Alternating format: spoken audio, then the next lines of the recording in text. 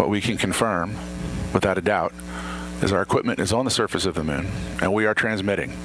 So congratulations, IM team. We'll see how much more we can get from that.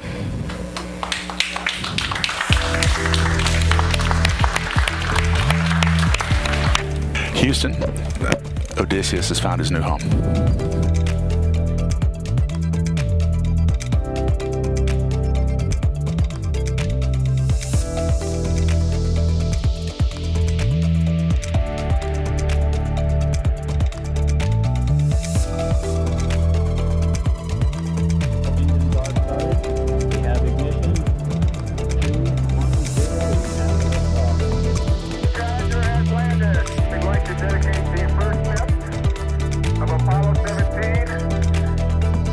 Today, for the first time in more than a half century, the U.S. has returned to the moon.